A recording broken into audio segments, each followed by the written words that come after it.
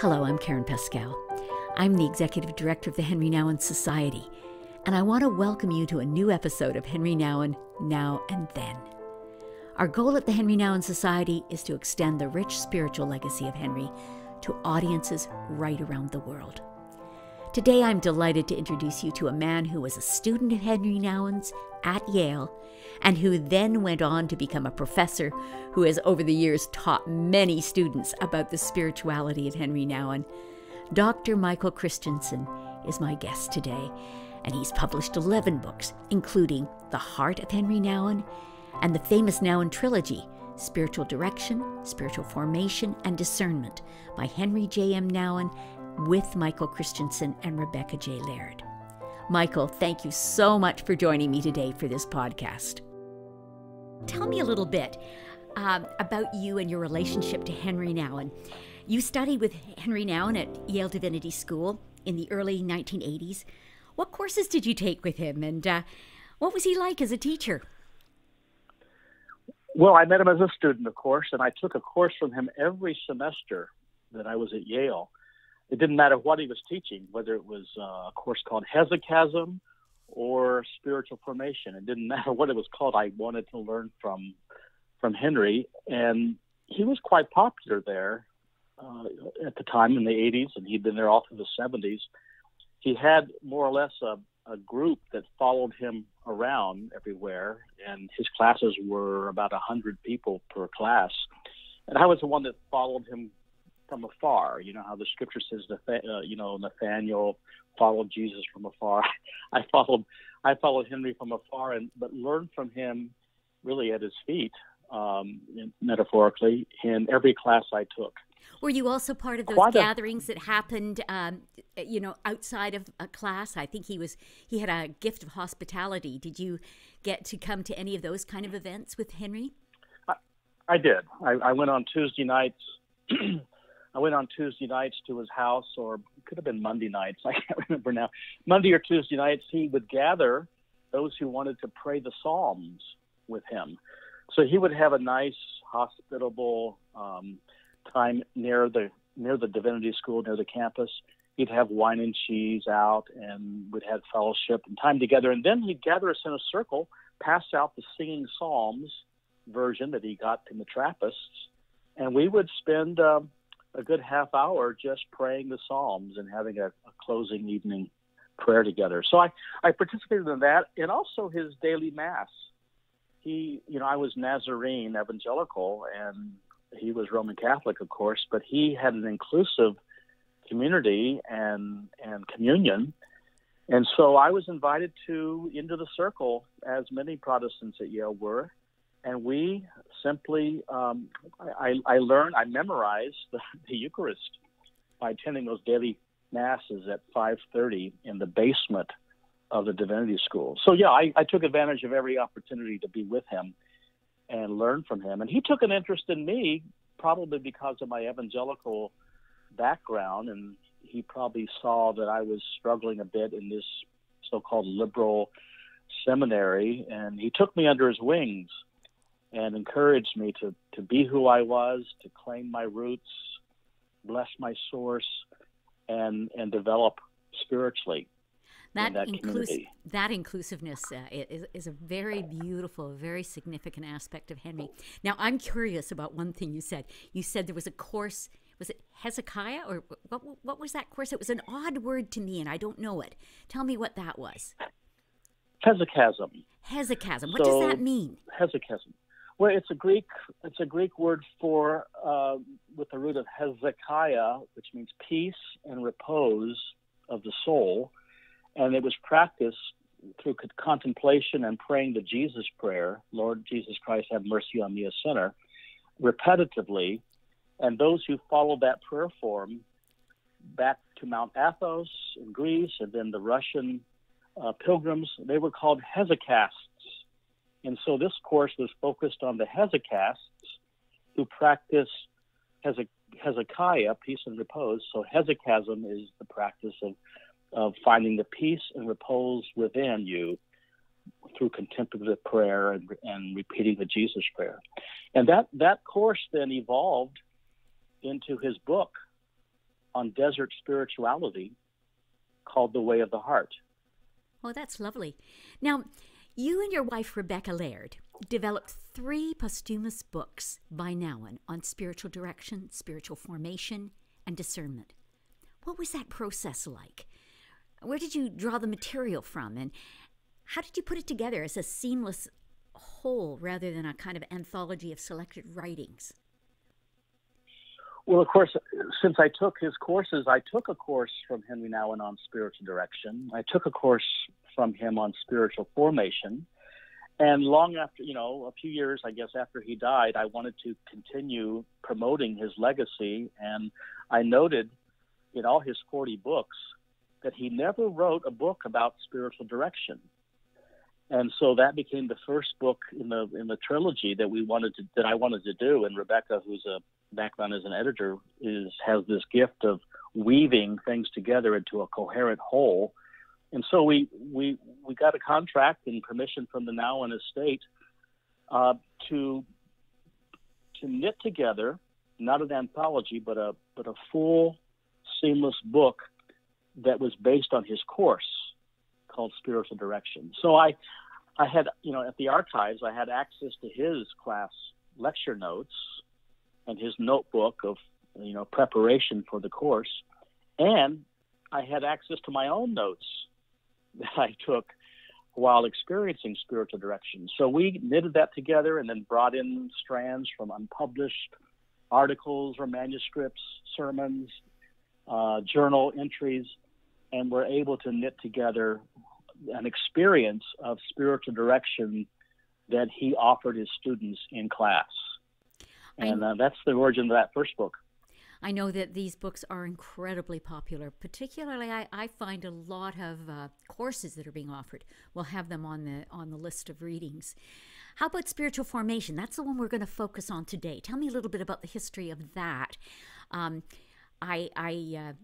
I think all 3 books are incredibly rich treasures, and I really want to encourage our audience to consider these 3 books. But tell me a little bit about the history of spiritual formation. And that's actually my favorite of the 3 volumes we've done. Spiritual Direction is the most popular, has sold the most copies. People find it very helpful. And Spiritual Formation has lagged behind a bit among the other 2. But for me, it's my favorite because it is Henri as psychologist, priest. He called himself a hyphenated priest, a priest-psychologist. And this book on formation really features his field of spirituality, which for him is the intersection of theology, study of God, and psychology, study of the soul or psyche, and where the psyche and God theology come together is this network called spirituality. So this features that intersection, and the material is drawn both from his course on spiritual formation, again, which I took, and it's drawn from various writings, both published and unpublished, on the movements of the spiritual life.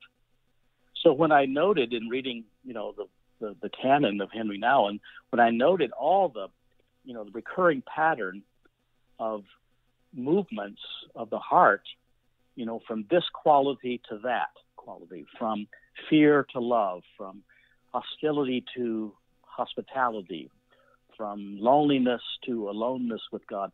I know that he keeps writing in every book about one movement or another, and so I counted them, and I counted 27 movements from this to that Henri Nouwen wrote about. And so this book then was organized around, well, let's choose the 7. Let's choose 7 of these 27 movements that seem to be the most helpful to people and the most that he writes about the most. Things like from resentment to gratitude, fear to love, denying death to befriending death. And so we took 7 movements of the 27 and then built the book around it, both from his class notes and lecture notes and mine, as well as from his published writings and unpublished writings, and that we knit together, I think, a beautiful book that is vintage Henri as psychologist, as priest psychologist, which is where he really excelled. Oh, I think that describes it well. It is vintage, and it's a beautiful book. I really would encourage people to pick this up. It's interesting in the timing of the year. We hope to start out this year in terms of our podcast with this being the month of January, and thinking very much really about, in a sense, how do we do well this Christian life? How do we deepen it? How do we stay the course? And I think this spiritual formation book would be something that would be worth taking a look at and using in a way as a tool to deepen your spiritual life. Tell me a little bit more about how this can, in a sense, be used either by a group or individually or in a class. Well, because the book features Visio Divina, gazing at sacred images, in comparison to Lectio Divina, reading sacred texts, I think it's really helpful for people to get out of their left side of the brain and into the right side that accesses images and deals with the material in a different way. Each chapter has an image, an icon, an iconographic image, or a piece of sacred art, or Rembrandt, and these images for Henri are aids to prayer. So when we gaze at an image, says Henri, when we pray with an icon, we are invited into that story, into that spiritual place. We look for the window or the door, the icon that opens to us, and we enter into it in our prayer life, into this space where the Spirit of God is present. So because it takes that practice as the featured practice in the book, I think I know it's been very helpful to my students and very helpful to many students who read this as a group or who read it individually, devotionally for their own spiritual life. It allows you to enter very directly in the presence of God. And then once you do that, this book helps you go into your heart, letting your mind descend into your heart. And there in your heart, you find what Henri calls polarities, anguish, maybe depression, and as well as joy, and all these polarities that are sometimes opposites to each other.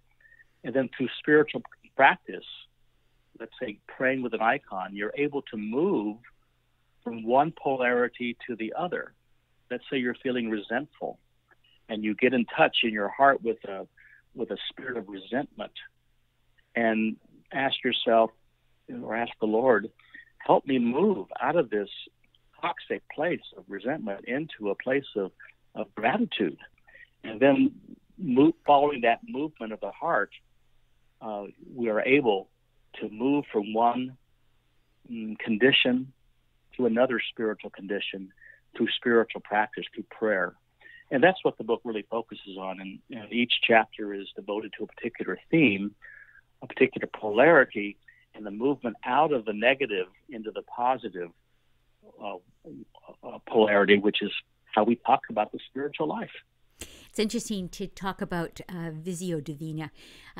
My background is as an artist, and it means an awful lot to me to know that people are encouraged to look at art and draw from it something spiritual, something deeper, something bigger, or something that hits us at a very, very different level of our being.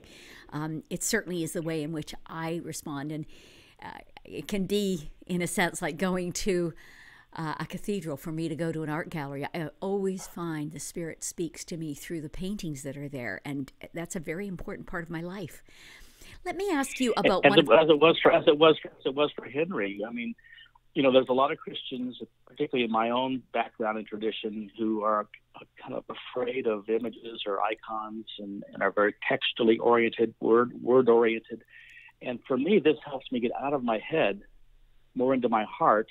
And Henri, through his own actions and his own practice, helped me and helped many people sit before a painting, let's say a Rembrandt or a Van Gogh, and sit there long enough to, with your prophetic imagination, with your spiritual illumination, go into that image in your heart and be there, be right there. So I'm so glad you've experienced that as well. It's a common thing for many of us who are now enthusiasts. Yeah, it means a lot to me. I guess one of the most central movements that you develop within your book is the one of from fear to love. Would you tell me a little bit more about that? You describe it here as the mother of all movements. Tell me a bit more about what it is to go from fear to love, what Henri understood and what he wanted to give us in that. Yeah. I often, when I teach the movements, I teach at least 7, and sometimes I add to those movements. But when I get to that movement from fear to love, I always tell my students, now we're about to talk about the mother of all movements, this great movement from fear to love, because Henri really focused in his writings and in his life and in his spiritual direction he offered to others that the core movement in our heart is how do we move from the house of fear into the house of love? How do we move out of the house that fear built around us and traps us and imprisons us into the house that love built? And I think for Henri and for me and many of us, fear is that core paralyzing condition. Think about all the things that we do in our actions and behavior that, at the root of them, they're based on fear. Yeah. That's why the angels in Scripture always, their first words out of their mouth to the faithful is, fear not. Yeah. And the Lord is always telling us, fear not, for I am with thee. I've called you by name. Because we're very fearful people. And Henri wrote many books about how fear can paralyze and be pervasive. But he also offered a way out of fear because he says, he quotes John, perfect love casts out fear. So how does perfect love, the house that love built, how does that cast out fear? And again, it's through first naming that demon, that dragon, fear, and giving it a name, what makes me afraid, what paralyzes me, and then gazing on the house of love, which for Henri was Rublev's famous icon of the Old Testament Trinity, where the 3 figures form a perfect circle of love, and we are invited to join them in that circle at that altar. And that's just a beautiful icon of the house that love built. And then he tells the story, which is a lovely story, about how the monks in Russia, back I think in the 14th century, their monastery was being attacked by enemies violently, and the monks inside were afraid. And they were so afraid of the outward attacks and violence, warfare, that it interfered with their contemplative prayer. And so the monastery abbot, the abbot of the monastery, called his iconographer Rublev in to paint us a picture, write us an icon that would help us focus not on our fear, but on your great love, O Lord. And so Rublev then, as the story goes, painted this beautiful icon that became a masterpiece. And when the monks focused their prayers through that icon, they were no longer afraid. They were able to not be distracted and keep their eyes on God. So that's Henri's story that he focuses on when he himself was afraid, how he could name that fear and then move through prayer right into the house that love built and stay there as long as you can. Because you can't, you can live there in your heart, but, we all get distracted and we get back into our fear. And so the spiritual life is a constant coming into the presence of God. And when we leave or get distracted, we again are called back. And so that movement back and forth is how he understood the spiritual life. We don't get in once and for all. We keep coming back into the presence of God through daily practice. And that's a beautiful way to look at the spiritual life, I think. Oh, that's lovely. I think as I talked to you, you had that privilege of being a student of Henri's and a friend. I know that you and Rebecca were friends with Henri, and that's a very important aspect of your relationship as well. But it's been 24 years since Henri died. And I'm curious about some of these, we lay down planks, we lay down a road that becomes deeper and deeper in us. I'm curious about how Henri influenced your daily spiritual life. Are there ways in which you have held on to routines or ways of meditating, or is there anything that you can say to us has remained a kind of element of your life that you don't let go of? I'm curious, Michael. Yeah, even after 24 years, for sure. And then, of course, I followed him after I left the knee school. So it's been, since 1980 that I had at seminary a conversion within my own conversion. So as I told you, I was raised in the evangelical tradition where we tended to have verbal prayer and devotions, and we read our Bible to have Bible study and learn the scriptures and experience discipleship that was very cognitive and verbally based.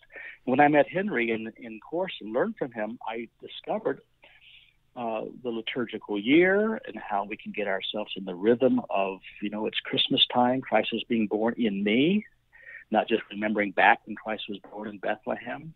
And when it's Epiphany, Christ is being revealed in me and in the church.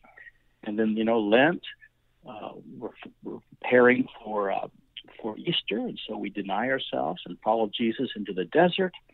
And then at Easter, or Holy Week, we're dealing with the Passion of Christ, praise and passion, and then Easter, the resurrection of Christ within ourselves, and then Pentecost, the gift of the Spirit. And if I found that if I can pair what's happening in me, my story, with his story, Christ's story, that the church rehearses and enacts every year in a rhythm, an annual rhythm, that connects me to God in a very beautiful, beautiful way. And that was brand new for me. I had not been a liturgically oriented Christian.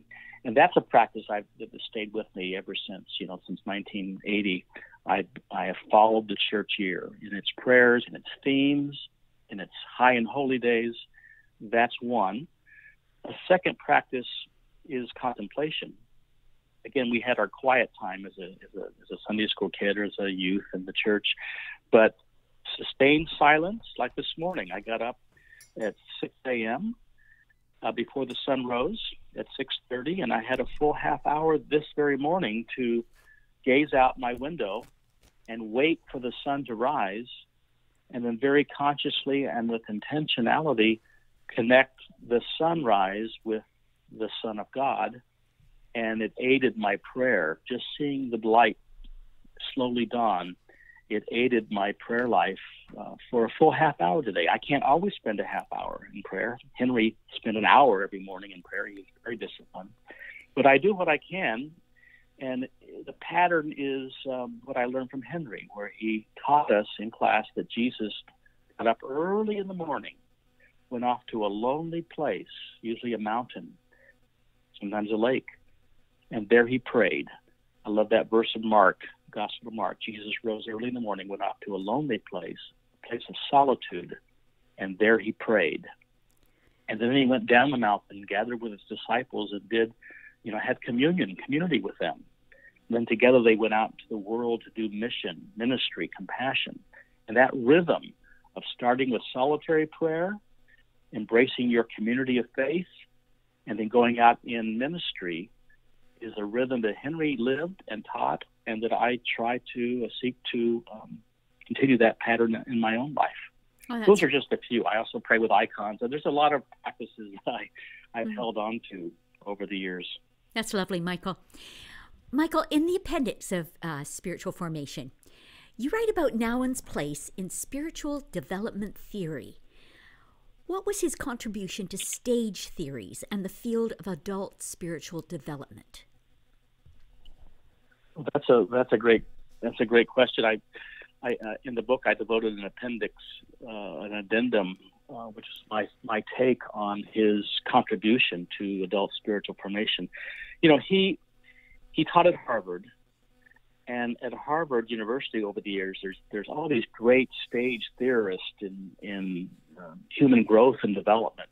From Piaget and Kohlberg and Erik Erikson and all these great writers in psychology that apply stages of development to maturity, to human growth and development and maturity. And Henri was, as a psychologist, was certainly aware and learned from the stage theorists, beginning probably with Piaget and cognitive development in psychology.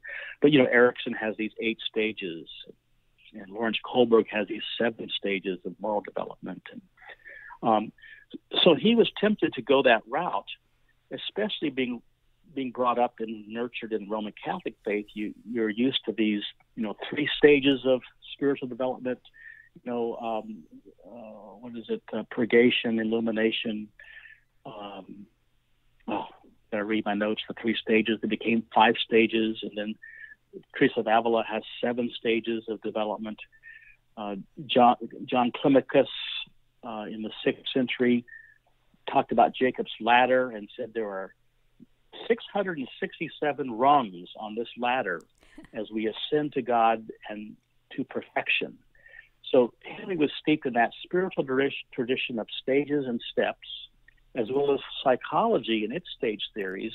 And when he studied that and tried to live it, he fell into kind of despair that he could not continue climbing the ladder, as if the spiritual life was cumulative and progressive and you didn't lose any ground. And so when he concluded, I think at Notre Dame, as early as Notre Dame, at least by Yale, he concluded that he couldn't keep climbing the ladder of progressive steps and stages to unitive consciousness with Christ, that unity was something that you experienced in the moment, and then you left it and you keep coming back to it. So he developed a quite unique approach to the spiritual life and to spiritual development, which, as I said, these movements of the heart, back and forth, vacillating, if you will, between this pole and that pole, hostility to hospitality, let's say, or resentment to gratitude. And so his contribution to adult spiritual development is to see not stages so much as if, where am I now on the spiritual journey? How far have I advanced? Am I further along than when I first believed? Have I reached enlightenment yet? He says that's not a productive way to look and to explore your own spiritual life. It's better to say, where am I now in this present moment, and where would I like to be, God helping me? So his contribution is looking at the movements. It's as if he took Jacob's ladder of ascent and put it on its side and said, the ladder is on the ground, and we move back and forth horizontally more than vertically on the ladder of divine ascent. Oh, that's fascinating. So he tweaked the tradition. He reconstructed the tradition. It's amazing. Yeah. I think your book, Spiritual Formation, is a primer on how to live a spiritual life. It's a book that really looks at the movement from the mind to the heart and how to live in the center, the place where God dwells. And I'm so grateful that you and Rebecca have done these 3 wonderful books. Before I let you go, I'm so grateful. I really want to encourage people. Go to our website. You can find there amongst book resources these 3 books. Particularly, we're talking today about spiritual formation, and you can order it there. It will take you probably to Amazon or to Harper One, who published this book. But I want to ask you another question, a different question. You are a teacher. You taught it. You were a professor at Drew. I know you continue to be a professor. And I was just wondering, are there places online that people could go and take a course from you on Henri Nouwen? Is there anything you would recommend? Well, thank you for asking that, because I do teach at different institutions, and I do my signature courses is Spiritual Formation with Henri Nouwen. But most of these courses I teach are for the students at that particular institution. Like this semester, I'm teaching at Nazarene Theological Seminary a course on Henri Nouwen, and I teach for the Episcopal School, a similar course. But if you're not enrolled in a seminary or a theological school or a college or university that teaches a Henri Nouwen course, there is a way to access my courses through Northwind. seminary. It's a new seminary that's purely and totally online, globally accessible, and it's northwindseminary.org. And if you go to northwindseminary.org, either for credit or for continuing education, you can enroll in a certificate program in spiritual formation using these books and other Henri Nouwen books, the life and works of Henri Nouwen, and enroll in 1, 2, or 3 courses there where I have video lectures, and then I have a Zoom or a video conferencing conversation with students through Northwind. So I hope some will go there and enroll in the certificate program in spiritual formation, or a particular, or just one course. First course, spiritual direction. Second course, spiritual formation. Third course, discernment, how to read the signs of daily life. And that would constitute a way to get access to exploring the contemplative spiritual tradition through the lens and through the heart of Henri Nouwen. Oh, that is great. We'll make sure all those details are on the website. So as you're listening to this podcast, we invite you to go back to the website, and you'll get details about Michael Christensen's courses and how to connect with Northwind. I want to give you a little heads up. This is the first time I've announced it in any of our podcasts. We are planning the 25th anniversary conference. It's going to be at St. Michael's College at the University of Toronto, June 24th to 26th in 2021. So those of you who are listening and are interested in being part of this very special gathering, mark your calendars now and plan to join us then. And we're hoping that we can bring Professor Michael Christensen to do a course the week before that you might either take for credit at either at the Toronto School of Theology or at St. Michael's College School of Theology, or you may just be able to sit in on it and enjoy it. These are some of our dream plans at this stage, but you'll be hearing about this, and we will certainly be reaching out to all of you who are listening. Michael, I want to thank you for this interview, and I want to encourage everyone. This book, Spiritual Formation, is well worth getting, and it's one you can do either individually or you can do in a group, and it's something that I think you'll find will be a valuable tool as you set out in this new year to deepen your spiritual walk, deepen your relationship with the one who holds you at the core of your being. Thank you, Michael, for being with us today. And thank you, Karen, for embodying the spirituality of Henri Nouwen. I find that inspirational as well, and it's always a pleasure to talk with you. I hope you came away from this interview with Michael Christensen as inspired as I was. Michael shared wonderful memories of Henri, and Michael also gives us all good reason to dive into the Nouwen book, Spiritual Formation. If you did enjoy this podcast, we'd be so grateful if you'd take time to give it a stellar review or a thumbs up, and please share it with your friends and family. As well, you'll find links in the show notes for our website and any content, resources, or books discussed in this interview with Michael Christensen. Thank you again for listening. Until next time.